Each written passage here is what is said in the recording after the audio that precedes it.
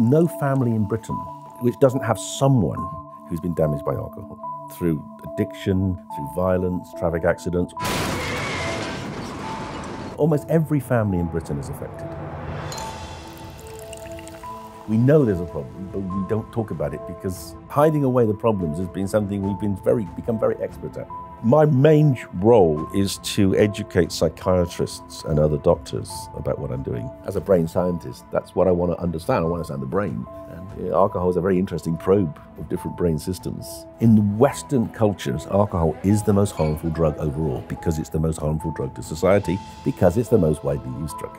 So it's just part of life. It's part of, because we don't want to face what for many people is their own drug problem, and we don't want to talk about it. You're encouraged to drink it. The government allows advertising.